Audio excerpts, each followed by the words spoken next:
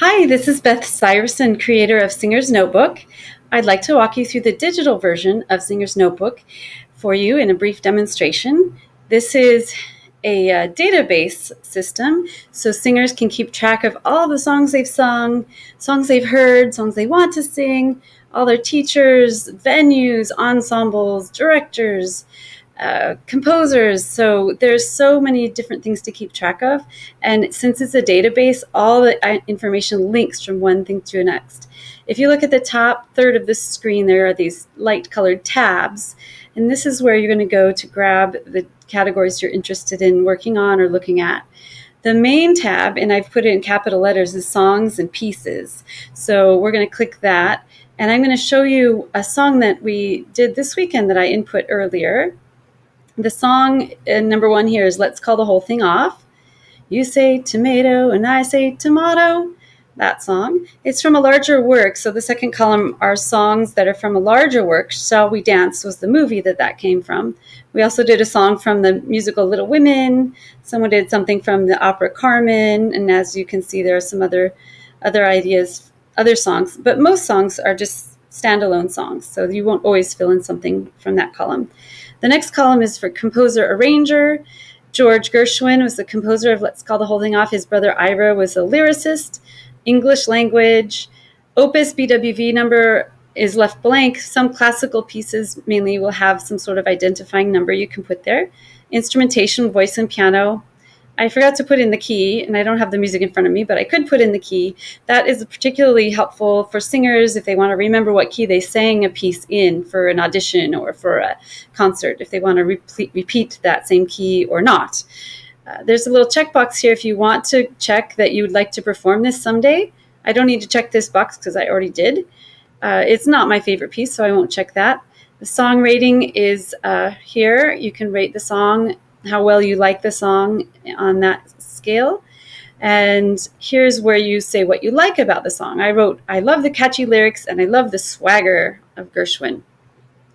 In this column, audio, video, PDF, etc., you can attach just about any digital piece of information here.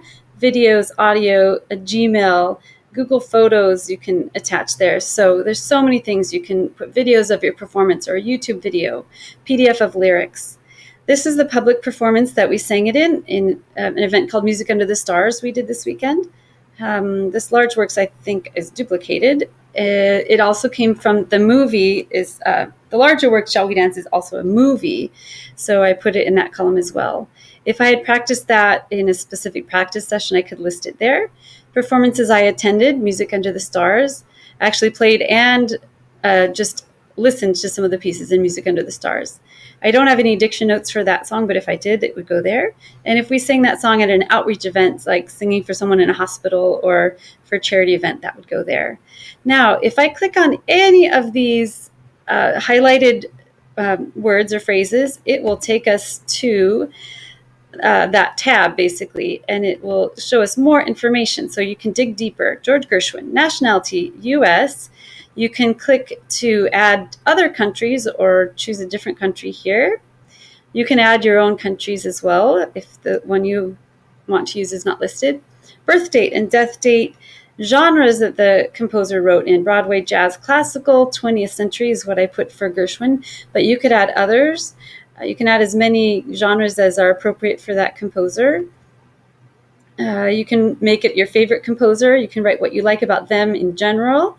You can link, this actually will link automatically, but I can show you how to link a piece. You just go find it. Oops, it's all mixed up because it's not alphabetized. So I will just write, let's call, and it's thinking, there it is. So now it's linked. There's a couple images of Mr. Gershwin. You can just download those very, very easily if you already have a picture on your computer. If you want to go search for one, I love going to this little web images, and then just search for his name, and it will just pick up a bunch of images right there that are copyright free that you can just use anytime you want. And you can upload more if you'd like. Here, oh, there he is, a little older Gershwin. And then click upload, and now we'll have 3 pictures of him. This icon here with the, it looks kind of like a bookshelf next to exercises and etudes. that you can add more links to other tabs. I don't think Gershwin wrote any exercises, but if he did, you could link it here. Large works, he wrote Shall We Dance, and among other things, but that's the only large work I have right now. Movies and TV, Shall We Dance. Compositions I wrote. I didn't write anything by Gershwin. Songs and Pieces, so kind of winds around again. So any of these things that are highlighted, you can click on to dig in deeper. And you, for instance, if under instrumentation, if besides voice and piano, if you performed this with a choir, you could click choir, and you can add as many different instrumentations as there are for that piece that you would like to keep track of. So here's all the pieces. On the left column, title, you can reorder them, sort A to Z. You can filter.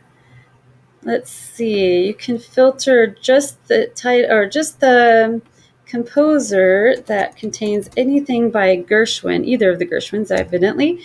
And with that filter, there's only one, oops, I don't need two filters. With that filter, there's only one piece. So if you wanted to filter out only songs you've ever performed in English, only songs for choir, or so-and-so, you can filter by so many different levels and things like that. You can get rid of that filter just by clicking the X, and there they all are again.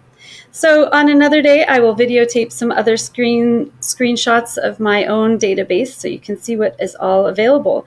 The autobiography tab is particularly important to me because I think this kind of keeping data is important to understand who you are and what you like and what you're working on. So I hope that helps. If you have any questions, contact me through my website, bethsyverson.com. Thank you. Bye-bye.